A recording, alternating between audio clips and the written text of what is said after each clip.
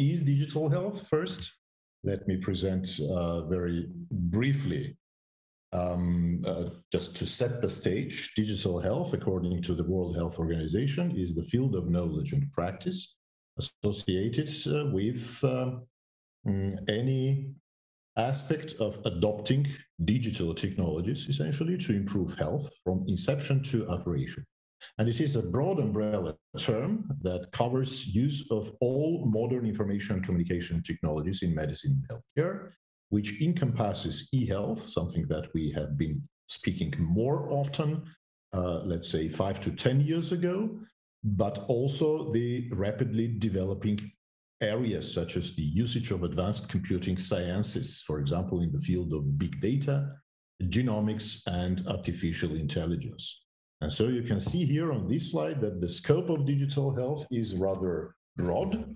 It includes electronic health records and health information systems, telehealth, telemedicine, mobile health, or what we call remote patient monitoring, as well as digital imaging, virtual, augmented, and mixed reality or robotics, enhanced interventions in medicine, sensors, wearables, and the so-called ambient assisted living, as well as data analytics and artificial intelligence, and the upcoming future of medicine, genomics, and the so-called personalized or precision medicine.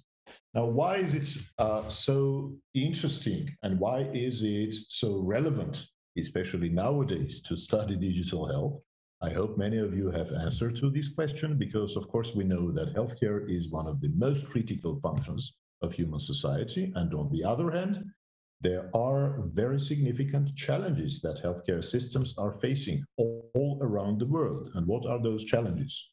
The challenges are because of the aging population, many elderly people who live with one or several chronic diseases, but also with public health emergencies, such as everybody knows about the COVID-19 pandemic. That has proved to be the worst emergency, the worst public health crisis in the world in the past century. And there is also the situation with the healthcare costs that continue to grow. You can see the figure here. Now there is more than $8.5 trillion spent on healthcare in the whole world, and that figure is growing fast. There is also a shortage of healthcare workforce, and of course, we all, the citizens, we expect ever better and ever more efficient and optimal healthcare. And now given all that, it is no surprise that digital transformation of healthcare, because we think that the digital solutions can provide answers to, at least some answers to many or all of those challenges. And so digital transformation of healthcare has indeed become a hotspot of policy, practice, research, and innovation worldwide, which is expected to result in tens of thousands of new jobs.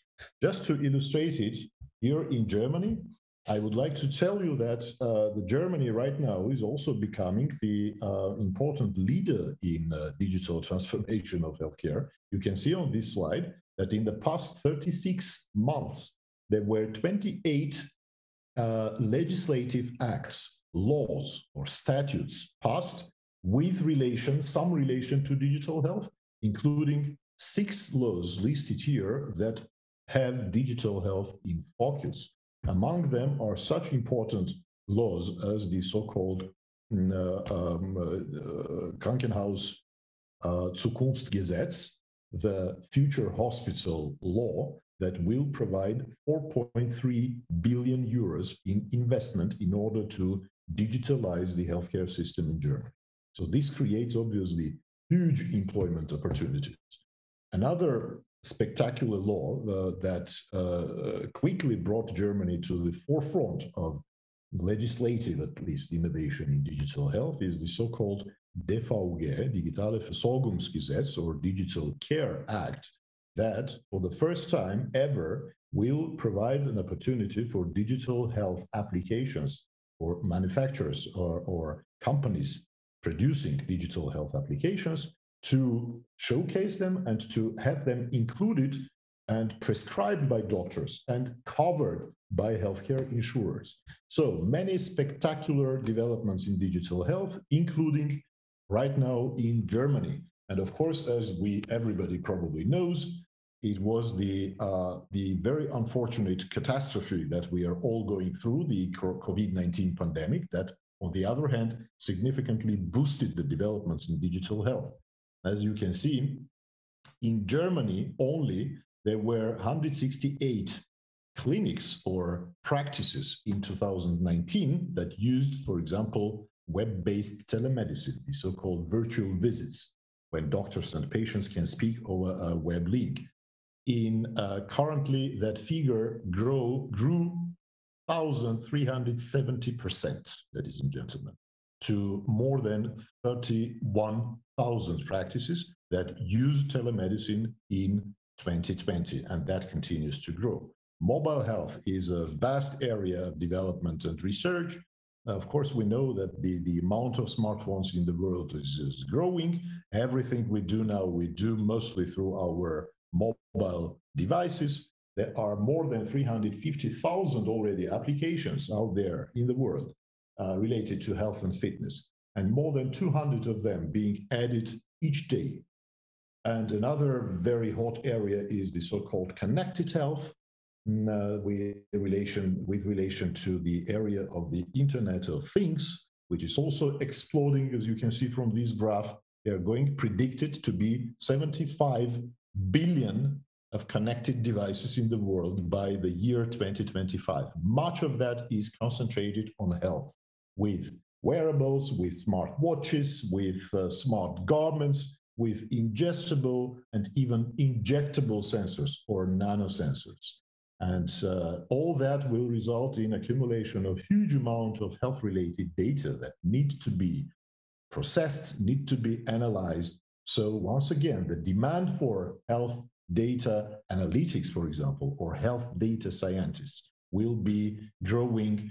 So it will be also supported by the artificial intelligence algorithms in order to automate the healthcare processes. And all that indeed is shown here to tell you, ladies and gentlemen, that in the near future, we all know that digital is the future, and the future is coming up really, really fast. But this is just to show you that digital in healthcare, which is the essence of digital health, will probably be, and this is not an exaggeration, the most important area of digitalization of human activities.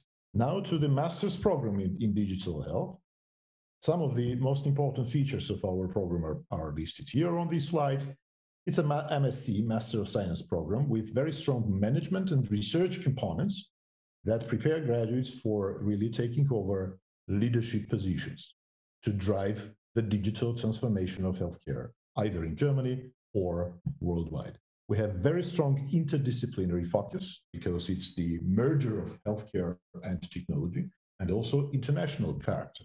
As Professor Spittler has already told you, we have students from nearly 100 nations at our school. So it's a really diverse, international, and very multicultural community. The program features a balanced mix of lectures and seminars that can be provided also, and of course have been provided in hybrid or online mode since the development of the pandemic and the lockdowns, and also case studies, lab trainings, and project-based training, as well as many complementary activities such as participation in conferences and meetings.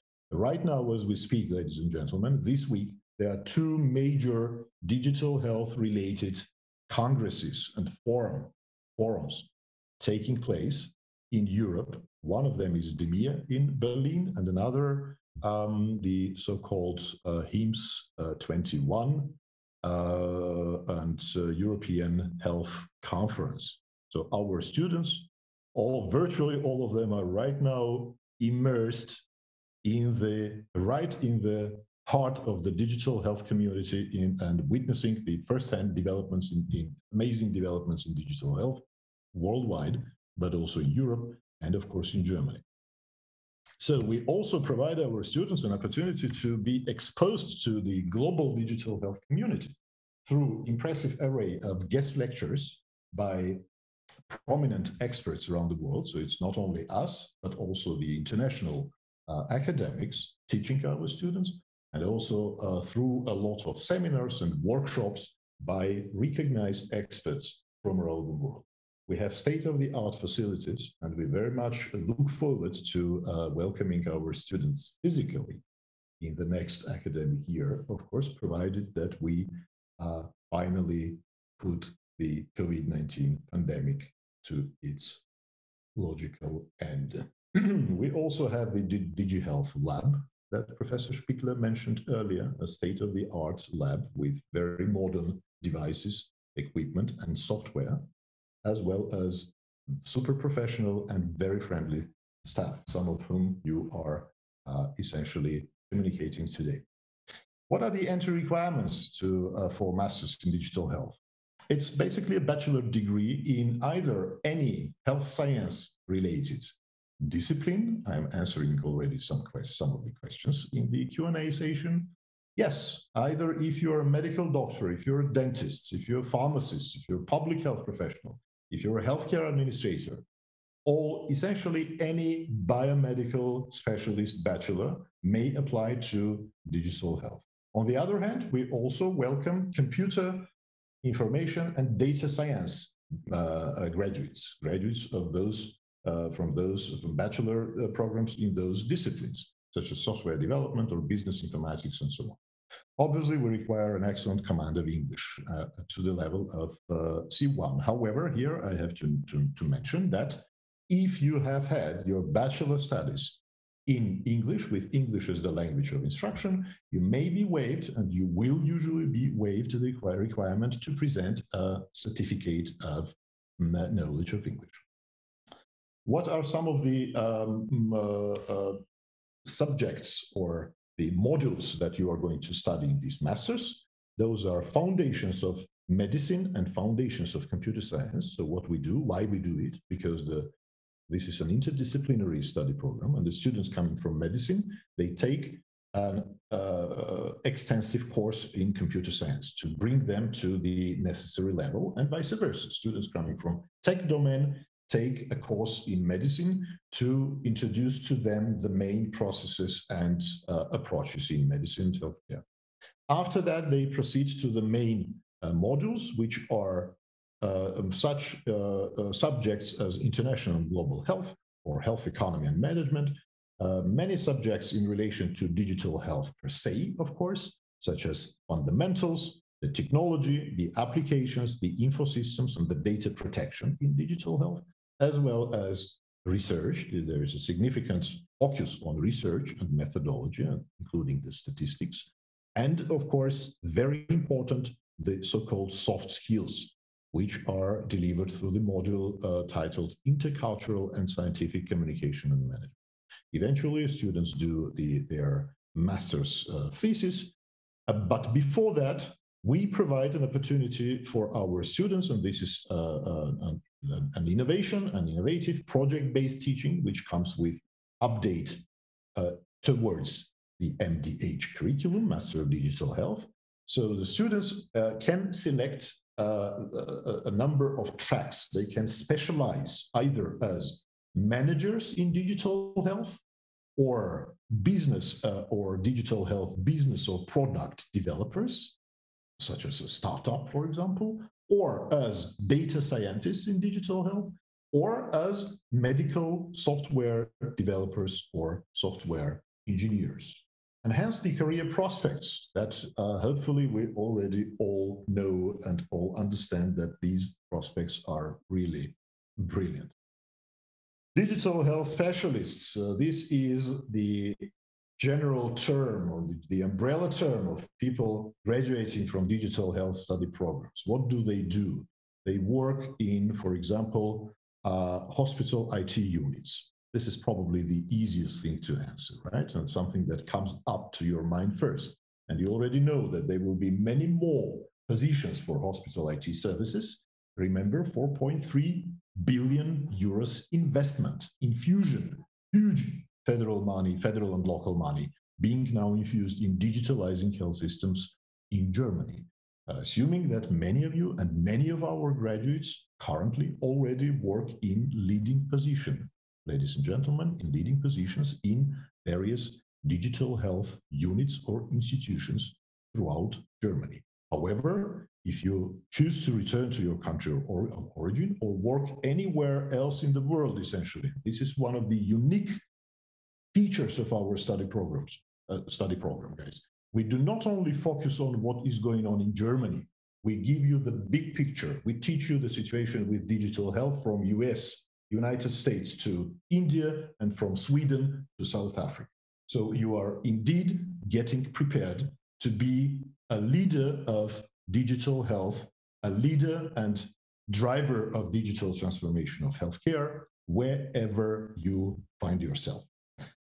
These are our excellent local teaching staff, some professors at DIT, as well as our lecturers. You already met Professor Spittler and your humble servant, as well as Professors 𝘗𝘓𝘵, 𝘗𝘢𝘪𝘥, and our colleagues, Mrs.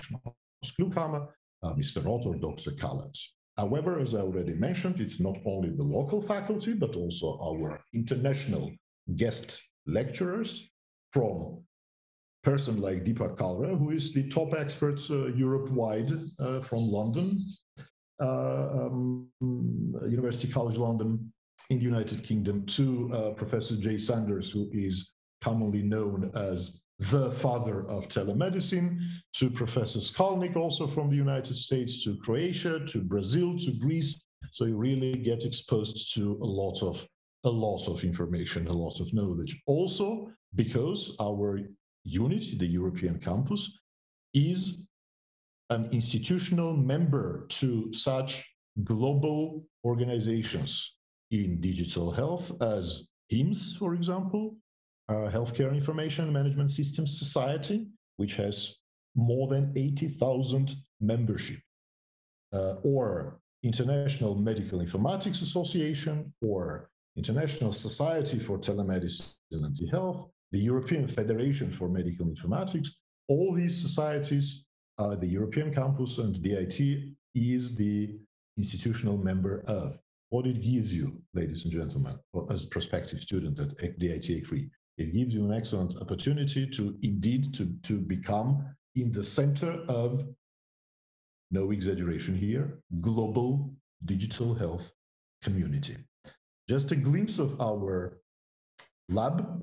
One of our field trips to University Medical Center in Regensburg. We very much, as I said, look forward to lifting of the lockdowns. So as we resume our activities, such as, for example, attending the same DEMIA that I mentioned, this was a couple of years ago. A lot of lectures and a lot of experiences are being provided in e-learning mode, in virtual mode. And you probably noticed it already on my background. It's not only, we do not only attend conferences by others, we have a conference event of our own, ladies and gentlemen, which is titled DigiHealth Day. We launched that very successful series of educational and research events last year. This year it is continuing.